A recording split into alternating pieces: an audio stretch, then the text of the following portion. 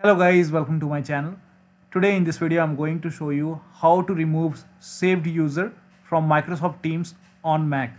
So whenever you open Microsoft Teams, over here you see a lot of username in the drop down, and if you want to get rid of it, then please follow the steps shown in this video. Now you have to go ahead and close Microsoft Teams first. So make a right click on the Microsoft Teams icon which is there on your dock, and then you have to go ahead and click on quit. Now you have to go ahead and open the Finder, then click on Go, and then click on Go to Folder. Now you have to go ahead and copy and paste this command in the Go box over here. So paste it over here, then click on Go, and then you will see the Teams folder, and you have to make a right click on the Teams folder and then click on Move to Trash, and after that you can go ahead and open Microsoft Teams, and all the saved users from here should go away. So that'll be all. Thank you so much for your time, and please like this video and subscribe to my channel.